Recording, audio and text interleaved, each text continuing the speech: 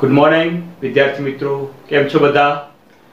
આજે આપણે S.P.C.C વિશે ભણવાના છીએ. અત્યાર સુધી આપણે વાણિજ્ય વ્યવસ્થા અને અર્થશાસ્ત્ર વિશેની વાત કરી, પણ આજે આપણે S.P.C.C વિશેની વાત કરી. વિદ્યાર્થી મિત્રો, આપણા માટે ખૂબ સ્કોરિંગ વિષય છે.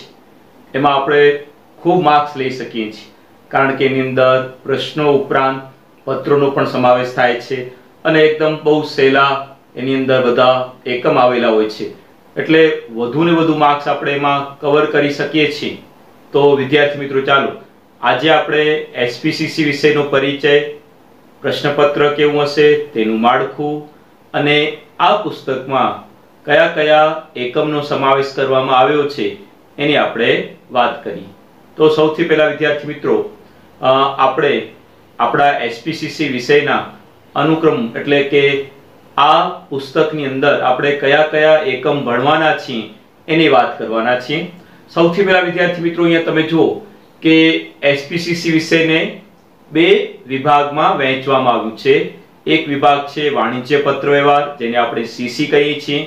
બીજો વિભાગ છે સેક્રેટરીયલ પ્રેક્ટિસ, જેને આપણે SP તરીકે ઓળખીએ છીએ.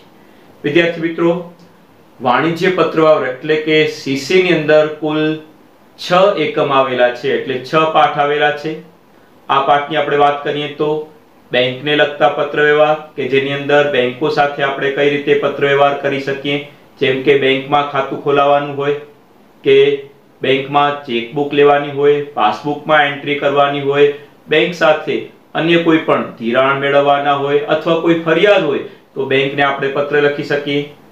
પછી બીજો પાઠ છે સરકારી વિભાગ, જાહેર ઉપયોગી સેવા તથા સ્થાનિક સંસ્થાઓને સાથેના પત્રવ્યવહાર, એટલે કે જાહેર ઉપયોગી સેવા કઈ છે, બરાબર છે. દાખલા તરીકે તાર ટપાલ છે, ટેલિફોન છે, બરાબર, એવી અનેક પ્રકારની સેવાઓ છે જેને જાહેર ઉપયોગી સેવા કહેવાય.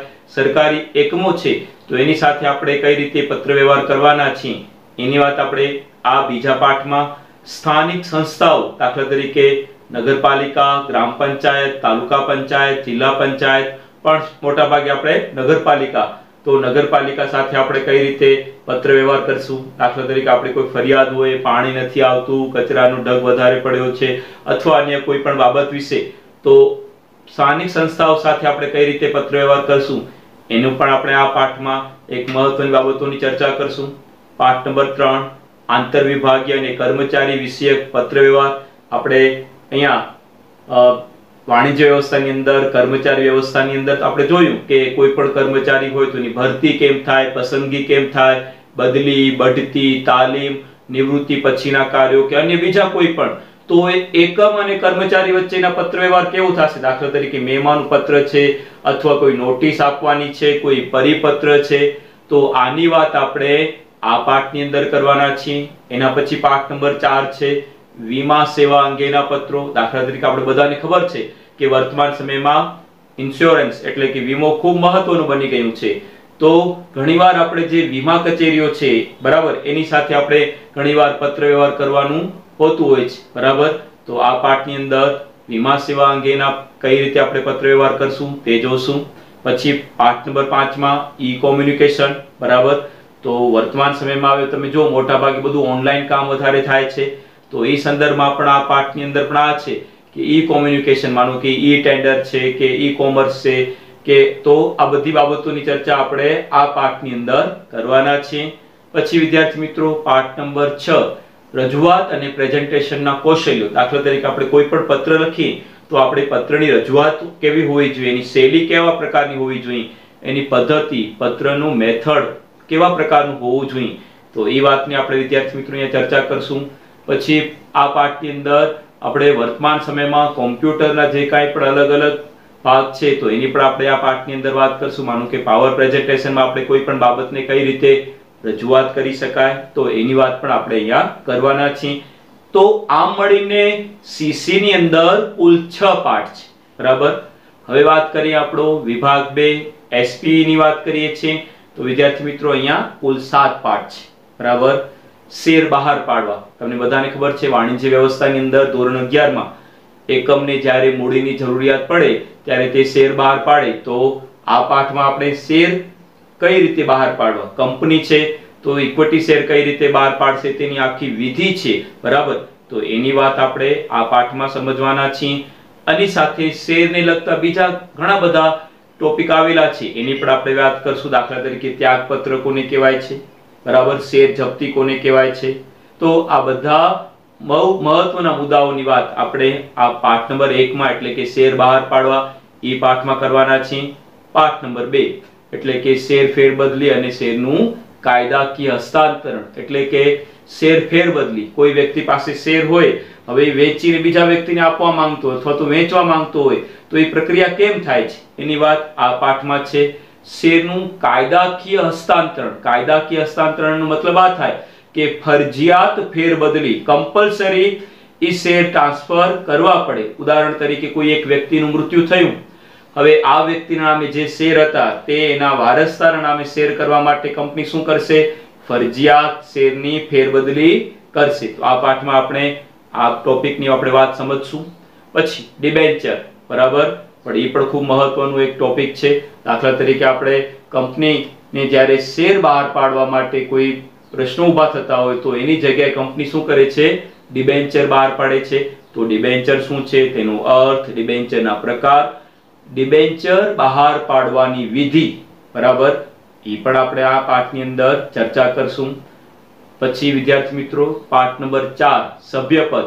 કંપનીના મેમ્બર, કંપનીમાં બોર્ડ ઓફ ડાયરેક્ટર કોણ બની શકે, કંપનીના મેનેજિંગ ડાયરેક્ટર કોણ બની શકે, કંપનીનું જે સામાન્ય મેમ્બર છે એ કઈ રીતે બની શકે છે.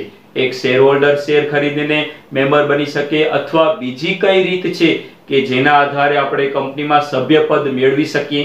તો આ પાઠની અંદર આપણે આ મુદ્દાની વાત કરશું કે સભ્યપદ મેળવવાની રીતો, સભ્યપદ કઈ રીતે મેળવી શકાય, સભ્યપદનો અંત કેમ આવે તે આ પાઠમાં આપણે જોશું. પાઠ નંબર 5 એટલે કે કંપનીના સંચાલકો, બરાબર. આપણે બધાને ખબર છે કે કંપનીના મૂળ માલિકો તેના શેર હોલ્ડર છે, પણ શેર હોલ્ડર વતીથી કંપનીને ચલાવવાનું કામ કોણ કરે છે? તો બોર્ડ ઓફ ડાયરેક્ટર એટલે કે એના ડિરેક્ટરો કરે છે. એને સંચાલકો તરીકે ઓળખવામાં આવે છે. તો સંચાલકો કઈ રીતે બનાય, સંચાલક માટે એની કઈ પ્રકારની પ્રવિધિ છે, બરાબર, સંચાલકની વિધિ કઈ છે, તો આપણે આ પાઠમાં જોશું. સંચાલનનું અંત ક્યારે આવે, કોઈ સંચાલકને કેટલા હક મળેલા છે, સંચાલકની ફરજો કેટલી છે, એ પણ આપણે આ પાઠમાં વિદ્યાર્થી મિત્રો જોશું. એટલે કંપનીના સંચાલકો. એના પછી કંપનીની સભાઓ. આપણે જોઈએ છીએ કે વાર્ષિક સભા, કંપનીની જ્યારે સ્થાપના થાય તો સ્થાપના કરતી વખતે પ્રથમ સામાન્ય સભા, એના પછી દર વર્ષે વાર્ષિક સામાન્ય સભા, અને એના પછી કોઈ પણ એક એવા કોઈ પ્રશ્ન ઊભા થાય તો અસામાન્ય સભા. તો વિદ્યાર્થી મિત્રો આ પાઠમાં આપણે કંપનીની સભાઓ કેવી છે, કઈ રીતે કંપનીની સભા કામ કરે છે, સેક્રેટરી, કંપનીનું સંચાલન, સભામાં કઈ રીતે સભાનું સંચાલન કરશે, તો આપણે આ પાઠની અંદર આ મુદ્દાની વાત કરશું. એના પછી વિદ્યાર્થી મિત્રો પાઠ નંબર 7 હશે કંપનીનું વિસર્જન. વિસર્જનનો મતલબ કે કંપની બંધ થઈ જાય, બરાબર. તો આ પાઠમાં કંપનીનું વિસર્જન કોને કહેવાય, ફરજિયાત વિસર્જન થઈ શકે, મરજિયાત વિસર્જન થઈ શકે, વિસર્જનની વિધિ કઈ છે, વિસર્જન કરવા માટે કઈ પ્રક્રિયાને સામેલ કરવું પડે. તો વિદ્યાર્થી મિત્રો આ રીતે આપણે પાઠ નંબર 7 ની તો એકંદરે આપણે બે વિભાગ થઈ અને કુલ 13 પાઠ છે, બરાબર. સીસી ની અંદર 6 પાઠ, એસપી ની અંદર 7 પાઠ. હવે વિદ્યાર્થી મિત્રો તમને આ ખાસ યાદ રાખવાનું કે શાળાની જ્યારે પ્રથમ પરીક્ષા લેવાશે ત્યારે બંનેમાંથી 4 પાઠ પૂછવામાં આવશે. એટલે સીસી માં પણ 1 થી 4 પાઠ અને એસપી માં પણ 1 થી 4 પાઠ, બરાબર. વિદ્યાર્થી મિત્રો હવે આપણે માળખાની વાત કરી એટલે કે પ્રશ્નપત્ર, બરાબર. શાળામાં જ્યારે પરીક્ષા લેવાશે, પ્રિલિની પરીક્ષા લેવાશે અને બોર્ડનું જે પેપર લેવાશે તો એની અંદર પ્રશ્નપત્રનું માળખું કેવું હશે, પ્રશ્નપત્રમાં કેટલા વિભાગો આવેલા હશે અને વિભાગના કેટલા ગુણ આપવામાં આવેલા હશે એની પણ આપણે અહીંયા વાત જરાક સમજી લઈએ. તો વિદ્યાર્થી મિત્રો તમે અહીંયા જોઈ શકો છો કે આ S.P.C.C વિષયમાં એના જ્યારે પ્રશ્નપત્ર એનો જ્યારે આવશે ત્યારે એના પ્રશ્નપત્રમાં કુલ તમને અહીંયા વિભાગ A થી F સુધી દેખાશે. એટલે A B C D E અને F એટલે કુલ 6 વિભાગ છે. અત્યાર સુધી વિદ્યાર્થી મિત્રો કેવો હતો, વાણિજ્ય વ્યવસ્થા ઇકોનોમિક્સ ની અંદર કુલ 5 જ વિભાગ છે, એટલે A થી E સુધી, પણ અહીંયા F એક અલગથી એક વધારાનો વિભાગ અહીંયા આપવામાં આવ્યું છે. હવે વિદ્યાર્થી મિત્રો આપણે અહીંયા વાત કરીએ કે આ માળખાની અંદર બરાબર કયા ગુણના કેટલા પ્રશ્નો હશે. તો વિદ્યાર્થી મિત્રો વિભાગ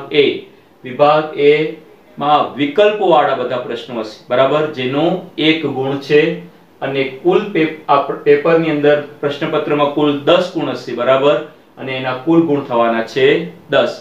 એવી રીતે વિદ્યાર્થી મિત્રો વિભાગ B એટલે કે એક વાક્યવાળા પ્રશ્નો, એ પણ કુલ 10 પૂછાશે બરાબર, પ્રત્યેકનો 1 ગુણ, તો 10 ગુણ્યા 1 એટલે કુલ ગુણ થશે 10 બરાબર.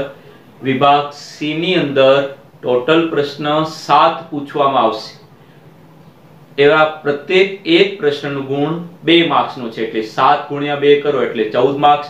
તો વિભાગ C છે એ કુલ 14 માર્ક્સનો છે. એવી રીતે વિભાગ D છે એની અંદર 7 પ્રશ્ન હશે, એમાં પણ 3 ગુણના પ્રશ્ન હશે, એક પ્રશ્નનો 3 ગુણ, તો કુલ 21 ગુણનો વિભાગ D છે બરાબર. એવી રીતે વિભાગ E છે, વિભાગ E ની અંદર કુલ તમને 5 પ્રશ્નો પૂછવામાં આવશે. આ 5 પ્રશ્નોના કુલ ગુણ 20 છે, એટલે પ્રત્યેક પ્રશ્નનો ગુણ છે 4, તો 4 ગુણ્યા 5 ઇક્વલ ટુ 20, એટલે કુલ ગુણ કેટલા થશે વિભાગ E ના 20. વિભાગ F ની વાત કરીએ તો વિભાગ F ની અંદર કુલ 5 પ્રશ્નો પૂછાશે, પ્રત્યેકના 5 ગુણ, કુલ ગુણ છે 25. વિદ્યાર્થી મિત્રો વિભાગ F છે એ પત્રોનો પ્રશ્ન છે, એટલે કે વિભાગ F ની અંદર તમને કુલ 5 પત્ર આવશે, જેના તમને જવાબ લખવાના છે, એટલે કુલ 25 ગુણના પત્રો તમને આપવામાં આવેલા હશે. વિભાગ D માં પણ ક્યારેક 4 માર્ક્સનો એક પત્ર હોય છે, વિભાગ E ની અંદર પણ એક પત્ર હશે, તો એકંદરે 25 અને 5 બીજા એટલે કુલ 30 માર્ક્સના પત્રોનો સમાવેશ તમને આ પ્રશ્નપત્રની અંદર આપવામાં આવેલું હશે. અહીંયા વિદ્યાર્થી મિત્રો કુલ 100 ગુણનું પેપર છે, 3 કલાકમાં આપણને પૂરો કરવાનું છે. તમે અહીંયા જોઈ શકો કે આ પ્રશ્નપત્રમાં કુલ 44 પ્રશ્નો છે, એ વિભાગથી લઈ અને F વિભાગ સુધી, અને વિદ્યાર્થી મિત્રો કુલ ગુણ 100 છે. તો આ રીતે વિદ્યાર્થી મિત્રો આપણે S.P.C.C ની વાત કરી, એની અનુક્રમણિકા, એકમ તેમજ એના પ્રશ્નપત્ર કેવું હશે, એનું માળખું કેવું હશે એની વાત કરી. હવેથી વિદ્યાર્થી મિત્રો આપણે SP ના જે એકમ છે એ એકમને સમજવાના પ્રયત્ન કરશું બરાબર. તો વિદ્યાર્થી મિત્રો આજે આટલું.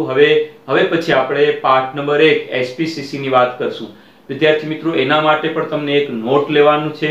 આ નોટની અંદર તમને જે કાંઈ પણ પ્રશ્નો આપણે તૈયાર કરીએ એ તમને લખવાના છે બરાબર. તો બહુ સારો વિષય છે, વધારે ને વધારે ગુણ આપણે મેળવી એવા આપણે પ્રયત્ન કરશું, કેમ કે આપણા માટે સ્કોરિંગ સબ્જેક્ટ આ છે બરાબર વિદ્યાર્થી મિત્રો. તો આજ માટે આટલું. થેન્ક યુ વિદ્યાર્થી મિત્રો.